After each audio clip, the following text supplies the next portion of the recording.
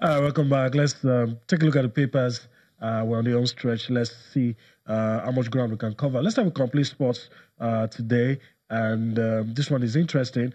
Coach cannot draw a statement attributed to him that we are 2 wins away from the Nations Cup. And so many other interesting stories around the Nations Cup. Ahmed Musa says Eagles will miss Mikel, that's captain of the team, saying he's confident that Libya will fall. Let me allow you to react to those 2 headlines quickly. For me, I think that the coach is spot on, and he wants a win, and he has to talk positive, to the players, and talk positive also to the public. And I think that is what we all need. And then Ahmed Musa also speaking, saying that we can get it right. I think we can get it right. He's going to be the captain of the day. And I think all things being equal, we have no reason not to pick the 3 points. All right. Yes, we might have hiccups in Tunisia, but can we just pick the 3 points? Yes, one thing at a time. All right. Okay, let's go to Sporting Life now. That's the next paper. And it's dominated by stories about tomorrow's game against Libya. Let's start with Gennett Raw speaking. He says Eagles will not miss Victor Moses in that match against Libya tomorrow. Ighalo has also been talking. I'm not under pressure to score. What stories on Libya versus Nigeria? It will be once Eagles. Libya will be dangerous. So it seems everyone knows that already. And Mikel begs Nigerians. You wonder why? I might have to get a copy of Sporting Life there. Libya will fall home and away. That's according to John Ogu. While Egechukwu Ezenwa says he's not concerned by Ben Chol. He's staying ready. And whenever he's called up to play, he will give his best. Then... The one that gets me talking is about Mikel. Mikel is injured.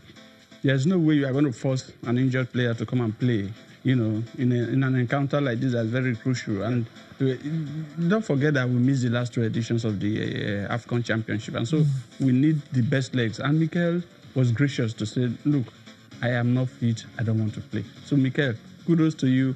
You are here with us in spirit, but we are there with you also in spirit. And I think that Nigeria should take this. And the other way, I think that Moses, Victor Moses, you're not missing him? We are missing him. Let us not deceive ourselves. The coach says no. The coach might say so because, psychologically you think that somebody else can take his place when he decided to, not to play again for Nigeria. There might be a lot of brickbats, backroom noise, and some other things that we are not aware of. But if he has decided, and I think the Pinnick Amaju-led NFF leadership is trying to talk to him, and then here we are. The coach should not even talk about the player who said he's a young player, and I think that we can woo him back and say, you have played for Nigeria, can you just continue? So you want Moses back in the team? I want him back. Let's quickly look at Sporting Sun before we go. Musa, Eagles will miss Mikel, not Moses. Interesting. Libya injects players and 4 Super Eagles clash arrive in New York. It's a do or die. Raw. Interesting. Real sues Ronaldo. Sues over Ronaldo. Salah escapes sanction. And a lot of football transfer stories as well. So Juve offers Ramsey £250,000 weekly to move over to Turin. Mbappe, my life has turned upside down. Mbappe, what a player. Well, for a teenager, what he's doing is just incredible. It's a 19-year-old, so skillful, so powerful, playing with a player like Neymar and, eclipsing him, so to speak, because he's become the superstar at PSG. And I think that boy deserves. And being also of African origin gets me thinking and say, Africa, we've got the talent to rule the world. Okay. Ben, I want to thank you for your time on the show. We really appreciate your time here today. Always a delight. All right. Thank you for allowing us to be a part of your day. I'm Yemi Adebayo. Enjoy the rest of your day. I'm Taya Salam.